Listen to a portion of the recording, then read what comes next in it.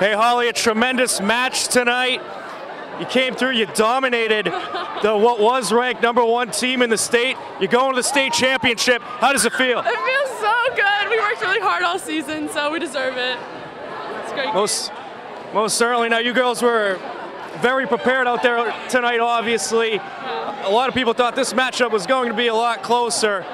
But what do you have to say to any doubters of the Hopkinton Hillers? We were fired up and we were playing for Hopkinton, so it was a good game. All right, well, terrific performance out there, and best of luck in the state championship. Thank you. Thank you.